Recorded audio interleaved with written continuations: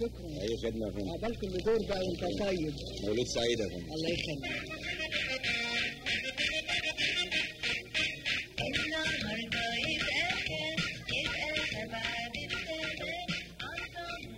Five days ago, the twins Shaima, a girl, and Muhammad, a boy, were born to Karima and Fatih. I am told that from the moment of birth, 7 angels protect newborns until the 7th day.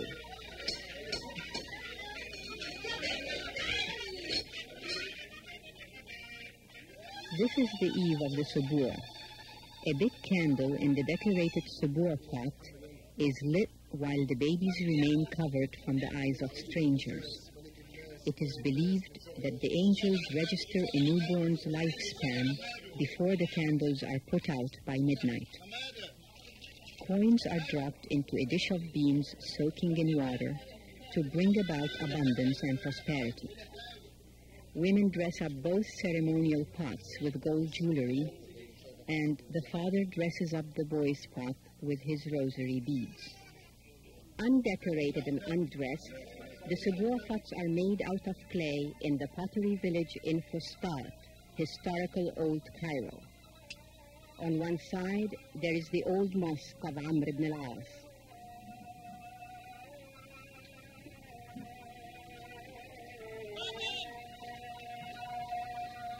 On the other side, there is the famous church of Mary Girgis. Sebou pots are used by Muslims and Copts, rich and poor, urban and rural. For 150 years, potters like Hajj Saleh have been making pots in this area, passing the craft to their sons. The Sebou pot consists of a base and a long neck. 4 candle holders are attached around the top ridge of the base. This pot is adorned with a wavy rim encircling its upper neck. It is a girl's pot called Olla. The Sebou pot only resembles the traditional clay water jar, but it isn't used for drinking. It is a ceremonial object of symbolic value.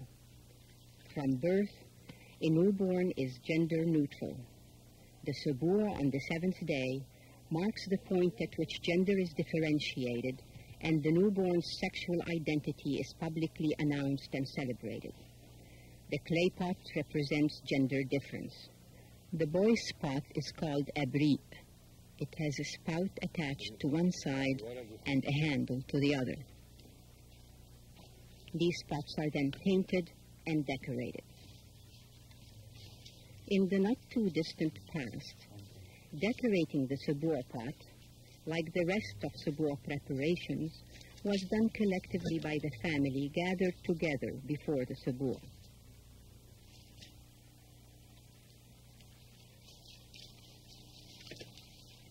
Nowadays, the Sebou pots are commercially decorated with satin bows and flowers, and even flashing lights.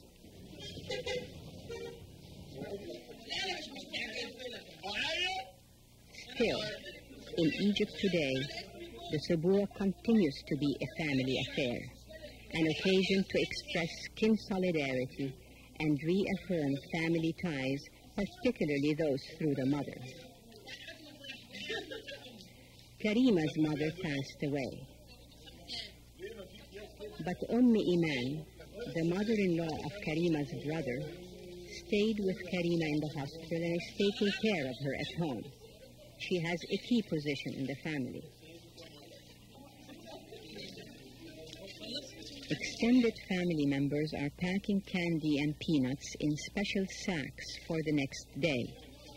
Peanuts are now a substitute for the more typical roasted chickpeas. As relatives work together, they are all served mugat. It is a medicinal drink that is primarily for the new mother, but is ritually offered to all in attendance on the occasion of birth.